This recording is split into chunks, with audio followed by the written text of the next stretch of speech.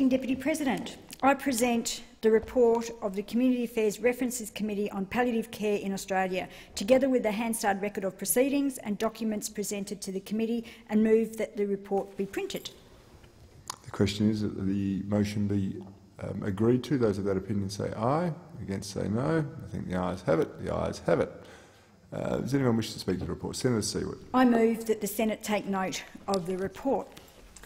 It is with pleasure that I am able to table the Community Affairs Reference Committee report into palliative care in Australia.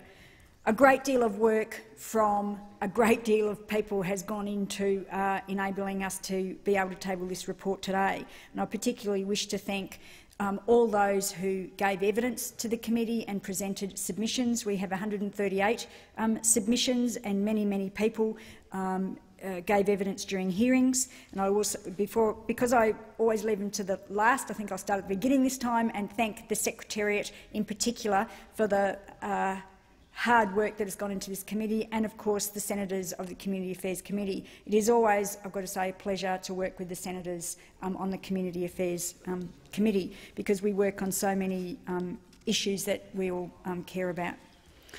Palliative care, and I'd like to just, and in particular I should say, I'd like to thank Palliative Care Australia, who also put so much effort into this committee report. And I'd like to start by quoting Palliative Care Australia.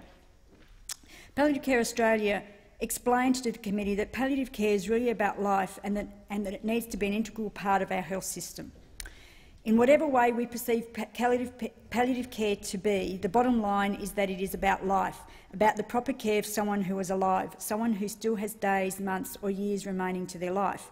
It is about maintaining and improving on a quality of life that you and I would deem reasonable for ourselves and others, that ensures comfort, dignity and freedom from preventable pain. This is not an impossible ask. In fact, it is an imperative that we, as a civilised nation, ensure our end days are filled with good experiences and memories of meaningful and worthwhile relationships.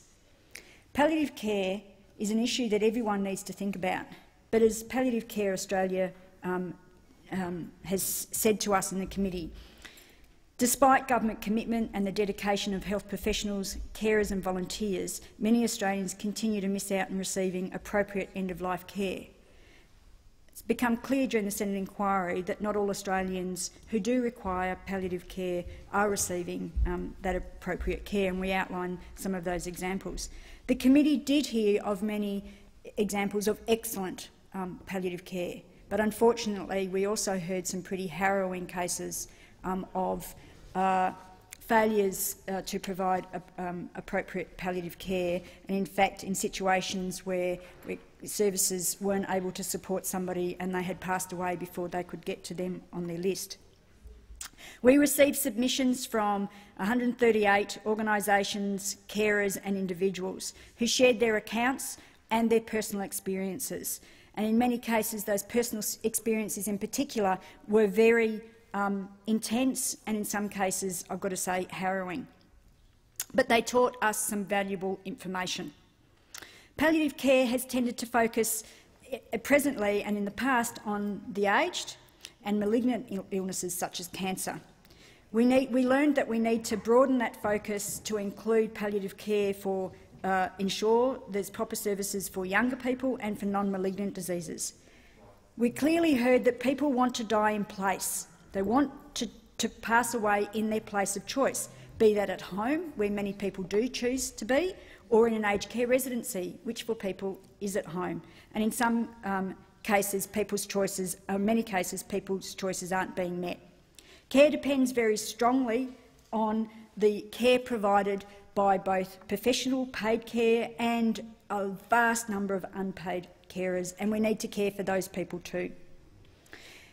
We need, as a community, to be discussing dying and palliative care, because if we don't have these discussions, we are not going to be able to provide and get the service support for palliative care that is needed. Part of that discussion that Australians need to have is a need to talk about advanced care planning and directives. There needs to be that discussion needs to be held, so that when people are in a situation where we're making choices about their palliative care, that their choices, that they can have that discussion, but also when they're no longer in the position to be able to discuss it, their choices have been made clear. The committee has made 38 recommendations. In other words, we've said there needs to be a number of things that need to be done to support palliative care better in this country. Some of those do include a recommendation for a national model framework for advanced care planning and directives, because they are different. We've recommended that we need to be looking at national standards and potentially linking them to accreditation. We've also talked about in our number of recommendations the need to look at palliative care funding, and at the moment palliative care funding is delivered via the subacute funding category. And we think that needs to be looked at, and that it probably needs to be a separate category for palliative care funding. And we also need to look at activity-based funding, and we need to ensure that it deals with the complexities of palliative care. What we've heard is that in some cases we're finding that palliative care is getting left off or getting reduced in funding and not getting the adequate support and funding that it needs. One of the things that we heard very clearly is that there needs to be, people need access to information. We heard so many accounts of where people didn't know where to go in a crisis situation to be able to find out about how they get support, both for their loved one, either for themselves, for their loved one, and that needs to be really clear. There needs to be more accessible information. Websites need to be clear about where you can get information. There needs to be education and training of healthcare professionals across the board, carers, and also education of the community. But in particular, we also make a recommendation around the need for case management.